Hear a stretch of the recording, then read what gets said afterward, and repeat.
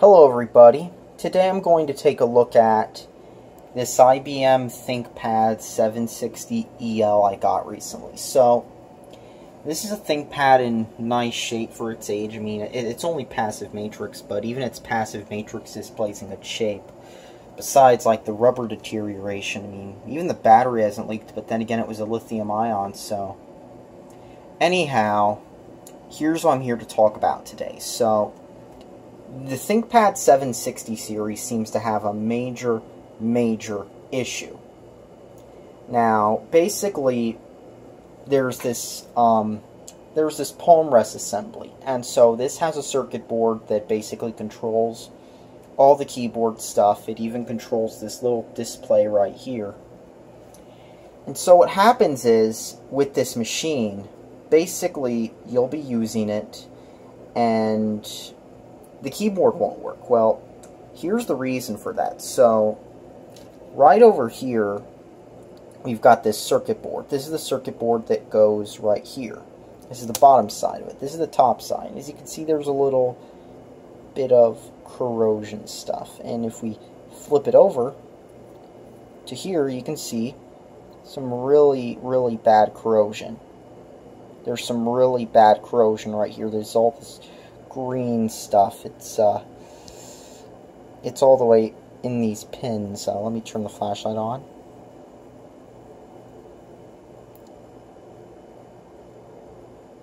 It's taking a while to focus. You can see there's some green stuff on the pins, and that is corrosion. There's some corrosion on this board. This is the board that goes into the keyboard and track point and all. So, this one isn't too much of a terminal case, but what happens when it gets worse is it starts to leak down all the way to the keyboard pins. Now, this is not a terminal case because these pins look nice and clean, and so does the connector, and so does the keyboard ribbon. So, this is fine, and the reason for that is this Varda battery, which is, they're idiots, and they taped it to, like, that stupid, they basically taped the battery and the speaker together because IBM. And so right here, we've got this Varda 3.6 nickel metal hydride, NiMH. And what happens is it leaks through the pins, and as you can see from even the corrosion here, it gets into the pins and the connector, and so it gets in over here, and then these pins get corroded too. You can barely see it, but there's a little bit of green stuff there.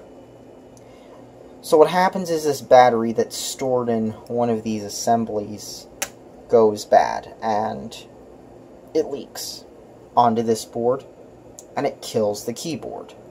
Now, I've got another ThinkPad 700 series, which has the same issue, and I'm going to show you what happens when it gets really bad. So this right here is a ThinkPad 760ED, and as you can see, it's in parts machine shape. It's all beat up, it's nasty, the paint's really deteriorating. The inner case looks fine, but there's a crack here. It's kind of filthy back here. The logo's all worn out. Let's push this back up. Keyboard, though, it looks like it's in good cosmetic shape, but this is what happens when the keyboard problem gets terminal. So I'm gonna go to Start. I'm gonna go to Accessories. Let's fire up WordPad because there's no Microsoft Office on here. Let's try to type something in. Okay.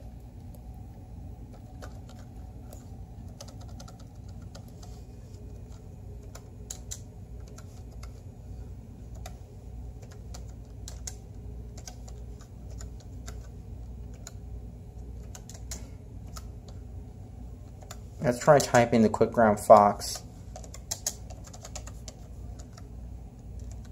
As you can see, half the keys don't work.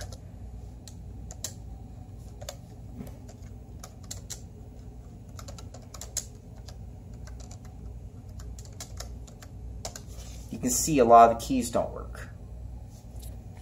They just don't work at all. Q types in P as well. W types well, but this key doesn't work. Some of these keys don't work. They're going to a lot of different keys too. P doesn't work. L, K, all these keys don't work. G and F do, but not this key, this key, this key. A lot of these keys just aren't working. S, it's typing weird stuff. C's typing slash. X works. C doesn't work. V, B, and these keys don't work. These keys don't work. So yeah, this laptop has a real bad case of that, and it's in this keyboard controller right down here in the palm rest. If you replace the whole assembly, you'll fix it. But yeah, this ThinkPad has a bad case of this, and due to this, it's a parts machine, especially because the case is in bad shape and all. Let's hit don't save. So yeah, here's another ThinkPad 700, or well, 760, that had this corrosion issue. If you have a ThinkPad 760, pull this battery now. That's all, gamers. Thanks for watching, and subscribe for more.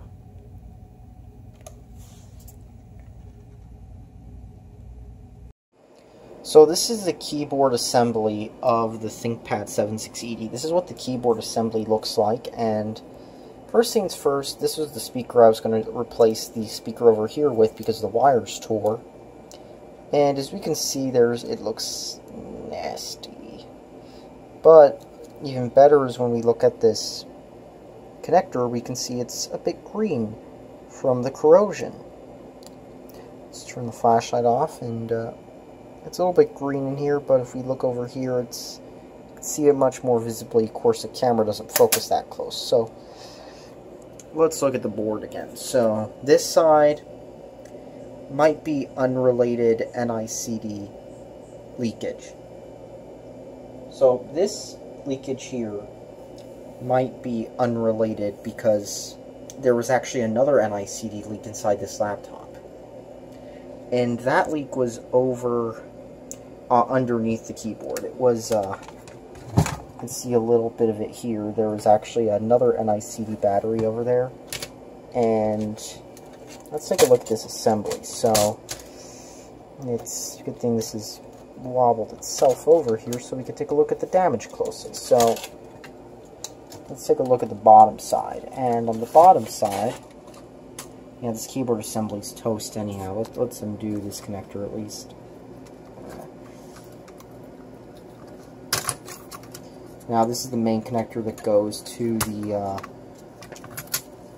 assembly, and you can see here corrosion was showing up here, but get over here and we can see that the corrosion really got bad.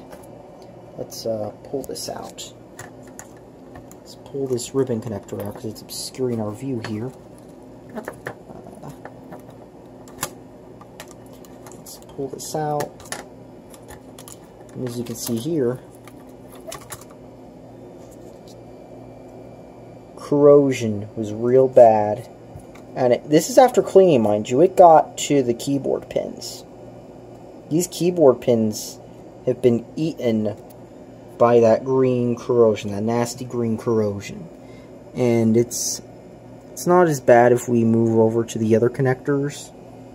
Over here, there's a bit of corrosion here too, actually. Might be from the NiCD leak in the battery compartment, but we can see some blue pins over there. And when I cleaned this board off, it got a little bit better, but like, it was doing some other weird crap. Like, there were faint symbols in the LCD. We can see some liquid damage here, possibly from the leakage.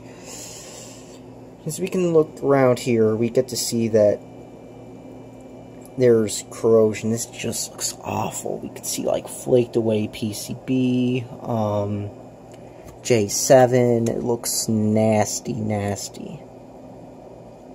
These pins here, they look nasty. Not so bad on the other side of this, but you can see here there's still some residue of some sort.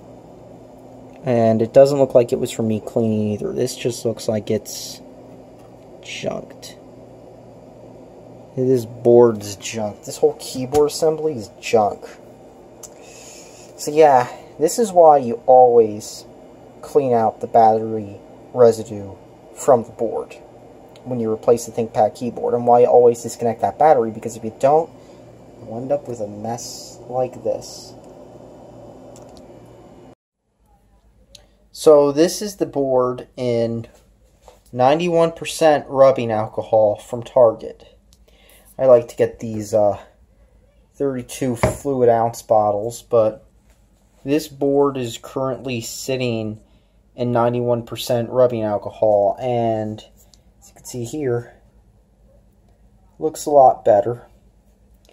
Got a lot of the gunk out of the inner connector, which we're not going to be using anyway. But yeah, as you can see here, looks a lot cleaner over in this area. What I did was I toothbrushed it, and then I'm now letting it sit in rubbing alcohol. I used vinegar to clean it, so this 760 EL should be good to go for a few more years at least. So there you have it. Just fixing a ThinkPad 760 with some of this good old stuff.